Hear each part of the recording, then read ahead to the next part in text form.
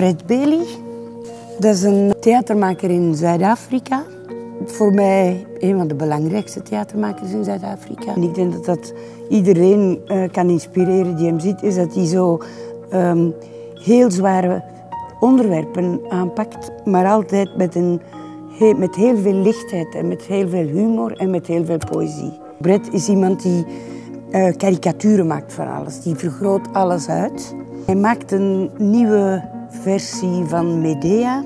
Het is echt een feest van een sterke, krachtige, dappere vrouw. In een absolute hedendaagse inscenering van Brett Bailey. MedEia! The most important thing in my creativity is the continent I live on, which is Africa. The rituals here, the clash of traditions. If I were not living in Africa, I'd be a very impoverished human being and probably find it quite difficult to make art. My country is very inspirational. It's struggling. It is got a lot of repressed darkness that is on the point of exploding at any moment. It's a land of collisions. In the space between the collisions, there's extraordinary hybridization happening. The taxi ranks are splashed with mud and rain, and there's this crazy mix of the earth, which is very present in Africa. These huge knuckles of mountains that rear up. This extraordinary herbal smell in the rain, which is completely overwhelming. And this is what I try to create with my work. I'm not interested in test tube, life in the test tube. I'm interested in the life of collisions.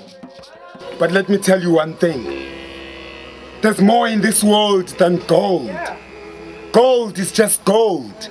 It's got nothing to do with love.